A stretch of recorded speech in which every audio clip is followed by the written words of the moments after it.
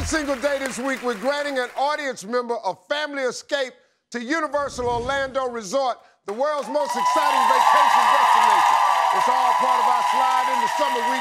This is an opportunity to vacation like you mean it. I'm talking action, thrills, excitement at Universal Orlando's 3 theme parks, including the spectacular all-new Universal's Volcano Bay Water Theme Park, opening May 25th.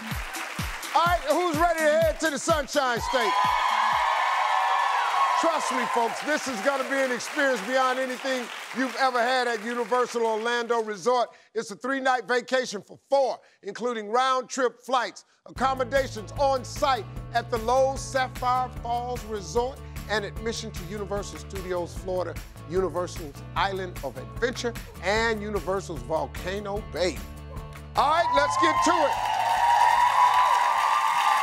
We've loaded our face generator with a picture of everybody in the audience. It's already going.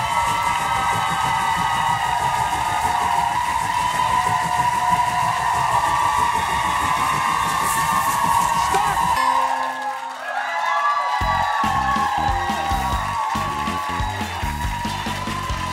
My goodness.